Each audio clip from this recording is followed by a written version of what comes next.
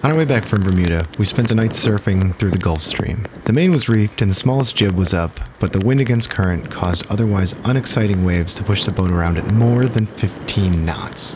Of course it was pitch black with no moon. It was white knuckle helming all night.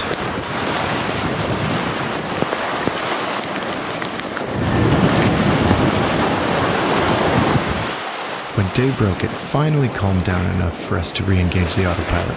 I let my guard down to get some videos of the waves and, well...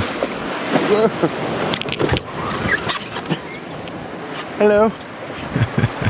Don't take yourself too seriously, folks. Nobody else does.